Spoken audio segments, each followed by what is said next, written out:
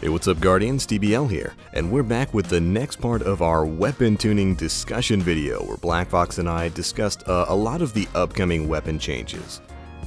Now, as you guys know, in the previous video we discussed the changes coming to auto rifles, and for the most part we're happy about them. It's about time auto rifles got the buff that they needed to make them competent in both PvE and PvP again. This time around we're going to be discussing pulse rifles and scout rifles, and how these upcoming changes could affect their placings and usage in both PvE and PvP. Now, as usual, be sure to let me know you guys' thoughts and comments about the upcoming weapon changes in the comment section below. Do you agree with us? Do you disagree with us? Be sure to let me know. But alright, here is part 2 of our weapon balance discussion. Hope you guys enjoy. But, moving on here, we've got the changes that are coming to pulse rifles, which really, not too much of a change here. They're getting a reduction in their base damage for the medium rate of fire ones by about 2.5%. It's the same nerf that auto rifles got back in February. The scaling damage reduction. Yep, they got a 2.5 damage reduction. Which, we said this about Suros, but it seems like that's specifically a Red Death Messenger nerf. I think Messenger's low rate of fire. I think, right? You might be right. Yeah, you might be right. Messenger might be one of the lower. Rate. Okay, yeah, you're right. That and the Hopscotch Pilgrim are, well, no, Hopscotch fires kind of quickly, but the Messenger is a low rate of fire one. Yeah. So what is that nerf targeting then? Just Red Death? I guess Red Death. They don't like it, apparently. Red Death didn't need a nerf. It doesn't need one. I think they're trying to think ahead and balance, and not have the meta go to Red Death, which I don't even think it will. No. Red Death. I mean, it may for like the first week. I think the meta's going to go to Hard Light for the first week, dude. Are you kidding me? Are you serious? You think? I think so. Make a splash in PvP? I think it's going to make a splash in PvP. You know, the increase in damage is going to help with it. Its exotic ability might not be that helpful on like 90% of the PvP maps. On the smaller range ones like Asylum and Anomaly, I think it's going to be pretty helpful. But decent fire rate, decent or small amount of impact, but that damage increase. Plus, it looks and sounds really cool.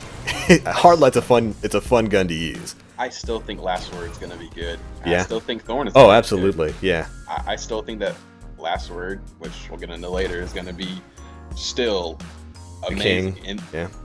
In the right hand. Hail to the king, baby. That's the last word.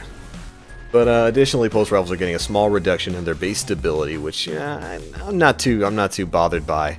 Again, you can re-roll most legendary pulse rifles now to get really great stability options, and some really great abilities on there, like what is it, Head Seeker, Body Seeker?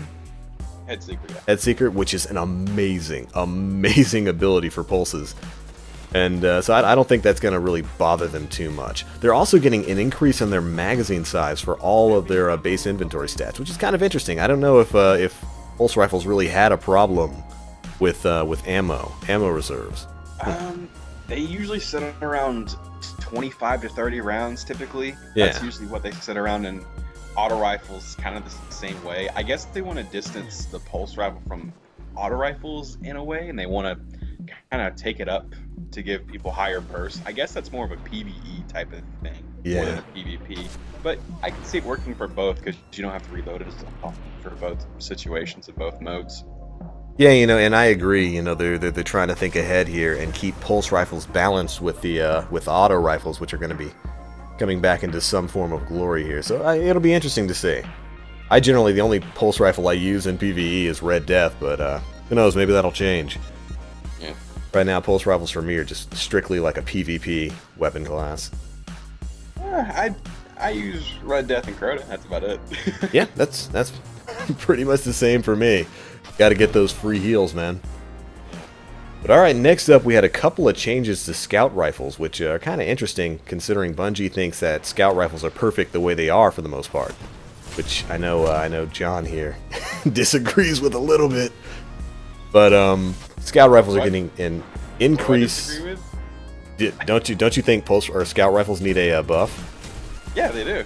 Okay, because I said you disagree with Bungie saying that scout rifles are currently orbiting their sweet spot pretty nicely. But the changes coming to the scout rifles are an increase in base damage for medium to high rate of fire scout rifles, which necessary. Even in PvP, the medium rate of fire scout rifles, they're too slow to compete with the current dominant hand cannons. So getting a nice increase in base damage, I think it'll be a good thing. I think it's about what they needed. What about you? Well, they said in a little sub note that the buff to medium rate of fire does not affect the time to kill in PvP. I don't know. So you're buffing the damage on medium high rate of fire scouts, but it's not affecting the time to kill? I'm kind of confused by that. How is that a buff then? Maybe it's just... That's weird. Yeah. I guess maybe it's a buff, but it's not enough to reduce the TTK in PvP. I don't know. Where damage is normalized. Or maybe what they should just say is it's a PvE buff. I don't understand it. I guess it's a PvE buff. Yeah. I guess they're trying to now categorize between PvE and PvP. Bungie. Something they should have done before the game came out. But scouts are also getting an increase in their base magazine size. I can't complain about that.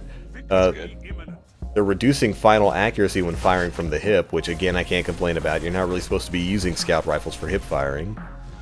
So that's not really a problem.